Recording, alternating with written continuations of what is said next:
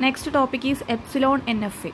Okay, so in the previous videos I already explained you finite automata with outputs. Okay, three types are there. One is DFA, that is deterministic finite automata, then NFA, non-deterministic finite automata, and the last one is Epsilon NFA. Okay, that is Epsilon NFA means non-deterministic finite automata. Okay, so this is the automata belongs to which category? Finite automata without output. Okay, so there are three automata which belongs to finite automata without output. One is DFA, second one is NFA, and the third one is Epsilon NFA.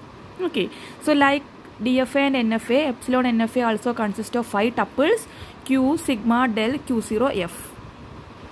So what is Q? Q0 is the set of states, finite states. Sigma is the set of input symbols. Del is the transition function. Q0 is the starting state. F is the set of final states. Okay, so in DFA and NFA, these things are same. Q, sigma, Q0, F. There is only change in the transition function. So in case of Epsilon NFA, along with input symbol, we need to represent epsilon moves also. Okay, so what is the transition function of NFA? The transition function of NFA is Q cross sigma gives 2 power Q. Okay, that is a state on an input symbol goes to more than one state. Okay, in case of DFA, it is Q cross sigma gives Q. This is the case of DFA. In case of DFA, it is Q cross sigma gives Q. But in case of NFA, it is Q cross sigma equal to 2 power Q. That is, a state on a particular input symbol goes to more than one state, one or more states. Okay, in case of Epsilon NFA, along with input symbol, we can take epsilon moves also. Okay, so sigma union epsilon gives 2 power Q. So this is a transition function of Epsilon NFA. Okay, so Q cross sigma union epsilon gives 2 power Q. Okay, so this thing is additional while taking NFA. Okay, so in case of Epsilon NFA, you can see the epsilon moves also. So what is epsilon move? Suppose I am taking just an example here. So Q0 is the starting state, and next state Q1, and next state Q2. Q2 is the final state. Okay, so from Q1 to Q2 I am showing the input symbol B, and Q0 on A goes to Q0. Without any input symbol, we can move from Q0 to Q1. How? By using epsilon move. Okay, so what is this? Is a epsilon transition. That is, what is epsilon transition? It is a transition on empty input symbol of length 0. Okay, if there is an epsilon move in finite automata, then such automata is known as Epsilon NFA. Okay, so from Q0 without any input symbol we can move to Q1. Okay, without any input symbol means the epsilon move you need to show in the automata. Okay, so if there is any epsilon move in the automata, then such finite automata is known as Epsilon NFA. Okay, so if it is a transition on empty input symbol of length 0, then that is Epsilon NFA, epsilon move. Okay, and E closure is the property of NFA. So in case of Epsilon NFA, you need to find the epsilon closure. What is epsilon closure? That I will tell you. So what is NFA? So NFA, Epsilon NFA means it belongs to the category finite automata without output. Like DFA and NFA, it consists of 5 tuples, set of finite states, that is Q, then set of input symbol sigma, del is a transition function, Q0 is a starting state or initial state, F is the set of final states. Okay, there is a change in transition function only while comparing with the DFA and NFA. In case of NFA, we are adding epsilon move along with the input symbol. So Q cross sigma union epsilon gives 2 power Q. Okay, so what is epsilon movement? That is, epsilon move means without any input symbol we are moving from one state to another, and we are representing it with epsilon. Okay, so then epsilon closure is the property of NFA. So if you are having Epsilon NFA, you need to find the epsilon closure. Okay, so how to find the epsilon closure? Suppose this is an example, I need to find the epsilon closure of each and every state. Okay, so what is epsilon closure? Epsilon closure of Q0.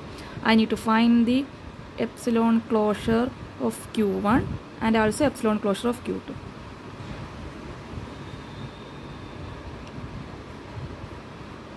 So what is E closure of Q0? E closure of a state is the state itself and the set of states reachable on epsilon transitions alone. Okay, that means if we are taking the E closure of Q0, what is E closure of a state? The state itself. If we are taking the E closure of Q0, Q0 itself will come. Then from Q0, see the epsilon movements. From Q0 on epsilon transition, it is moving to Q1. So Q1. From Q1 also you can see the epsilon movement to state Q2. So this is the E closure of Q0. So E closure of a state is the state itself and the set of states reachable on epsilon movement, epsilon transition. So while taking Q1, if we are taking the state Q1, epsilon closure of Q1 is Q1 itself and the set of states reachable on epsilon moves. That is from Q1 the epsilon movement is there going to the state Q2. So you can write Q2 here. Okay, then what is E closure of Q2? E closure of a state is the state itself, so Q2 itself. Is there any epsilon movement from Q2? There is no epsilon movement. So, okay, so in this way you can find the epsilon closure. Okay, so epsilon closure of a state is that state itself and the set of all states reachable on epsilon transitions alone. Okay, so suppose if there is no epsilon movement from here, from Q1 to Q2, what is epsilon closure of Q1? Epsilon closure of Q1 is Q1 itself. Okay, if I am putting any 0 here, there is no epsilon movement from Q1. So epsilon closure of Q1 will be Q1 itself. In this figure, we can see the epsilon closure, epsilon transition from Q1. So that's why it become Q1 and Q2. Epsilon closure of a state is a state itself and the set of states reachable on epsilon transition. So from Q1 you can see the epsilon transition to Q2. So I put Q2 here. Okay. So we will see other example. So see another example. This is our automata and find the E closure of all states in the given finite automata. So how to find the E closure of all states in this automata? What is E closure of Q0? E closure of a state is the state itself. So E closure of Q0 itself. Is there any epsilon movement from Q0? You can see the transition to Q2. Okay, then you can write Q2.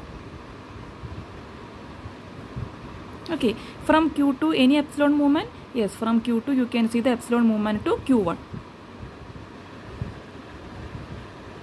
From Q1 is there any epsilon movement? There is no epsilon movement from Q1. So this is the E closure of Q0. E closure of Q0 is Q0, Q2, Q1. Then what is E closure of Q1? From Q1 is there any E closure of a state is the state itself. So Q1 itself. Then from Q1 any epsilon movement? No movement. Okay, so this is the movement towards Q1. There is no outgoing edge. Okay, so epsilon closure of Q1 is Q1 itself. There is no epsilon movement from Q1. So you can write Q1. What is E closure of Q2? This is the E closure of Q2. E closure of a state is a state itself. So we can write Q2 itself. From Q2 any epsilon movement? Yes, from Q2 there is an epsilon movement to Q1. So you can write Q2, Q1. Q3. While taking Q3, E closure of a state is the state itself, that is Q3. From Q3 any epsilon movement, any epsilon outgoing edge? No. So Q3 itself. So this is the E closure of Q3. E closure of Q0 is equal to Q0, Q2, Q1. E closure of Q1 is Q1. E closure of Q2 is Q2, Q1. E closure of Q3 is Q3. Okay. So in the next topic I will explain you how to convert epsilon NFA to NFA.